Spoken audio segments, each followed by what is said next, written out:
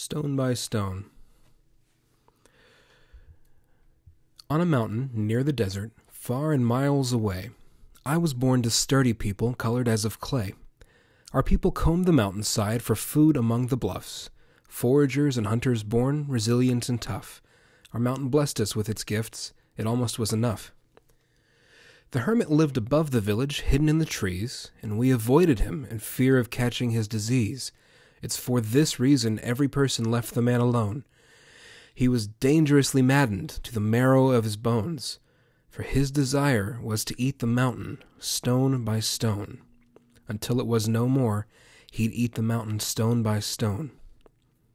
Near the fires, late at night, while something fragrant stewed, we'd thank the mountain for the gift it gave us in our food. Then we would laugh and point at rocks and smile in our mirth, weighing meat and rocks for each their salubrious worth. The hermit truly lived upon the bounty of the earth. But only children laughed about the hermit in this way, mocking him, a character oft referenced in our play, imagining an ugly lean-to old man underneath, chewing on the mountain with a mouth of broken teeth. Our laughter tumbled down the mountain towards the barren heath. The elders, on the other hand, went quiet at our wit, and his existence was a thing they barely would admit. None would stop us playing, they just looked from girl to boy, impassiveness a camouflage their faces would employ, staring at us strangely, as if jealous of our joy. If they could trade their haunted eyes for naivete, for youth, could once again be innocent of some unsettling truth, and innocence was lost to them on reaching elderhood, a casualty to growing up no child understood. If they could trade their eyes to bring it back to them, they would. Nonetheless, our mountain dwelling remained unmolested. If the hermit would succeed was thoroughly untested. My friends and I grew up, and in our hearts we'd always know our home would keep us safe from desert down below, a desert stretching ever out where nothing green could grow. Adolescent now, and feeling wiser in my years, I feel a stir of understanding for my elders' fears. While kids would mock this troubled hermit living on the lam, they must have learned to pity him, yes, pity the old man, for struggling with his mental burden. Yes, I understand.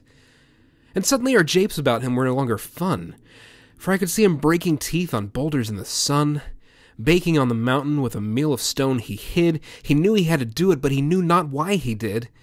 While my friends were laughing, these thoughts came to me unbid. I called a friend beside me, and I told him what I'd learned. I could see him thinking, see the wheels inside him turn. We have to find this man, he told me. We have to bring him home. I see now we must save the hermit, connoisseur of stone. He laughed and left me. I should have left well enough alone. I sulked, embarrassed, feeling like the butt end of a joke. And yet I felt its truth in the suggestion that he spoke. I stood, convinced. I had to save him, of that I was sure. I would save this lonely hermit, piteous and poor. I couldn't think of why no one had thought of this before. I packed a blanket, flint, a weapon, everything I'd need. If it took a year to find him, I knew I'd succeed. I didn't tell a soul about the deed that I would do, yet all the elders watched me as if chillingly they knew. Nonetheless, I climbed the mountain. I would follow through. As I walked, I planned the journey, the expected year, knowing where the hermit dwelled was certainly not near. I'd eat the snow for water and hunt every other day, searching crag and forest, the whole mountain I'd survey. Thus I startled when I found him half a mile away.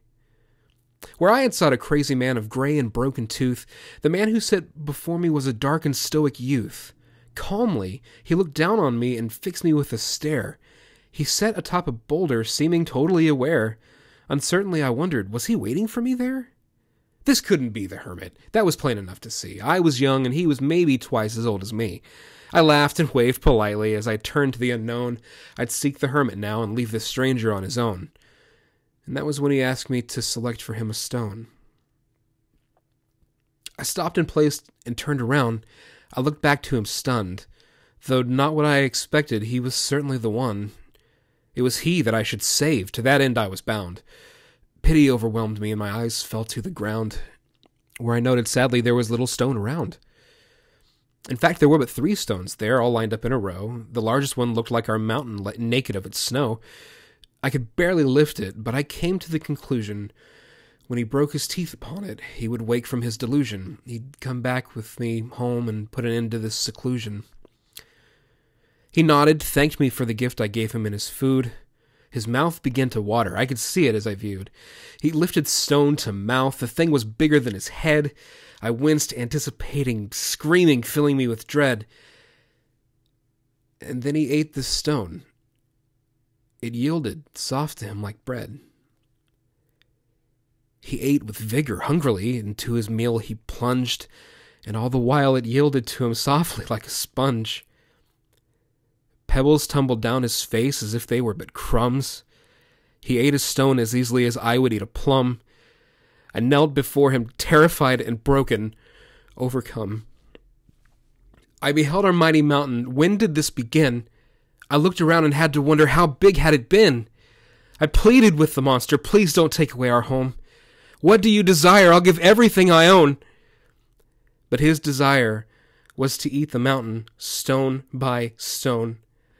Until it was no more, he'd eat the mountain stone by stone. My eyes shone then with horror like the elders down below. A desert that surrounded us where nothing green could grow. Devouring a boulder he set on with his greed, weapons useless, powerless to stop him from this deed. I left the hermit fearing that one day he might succeed.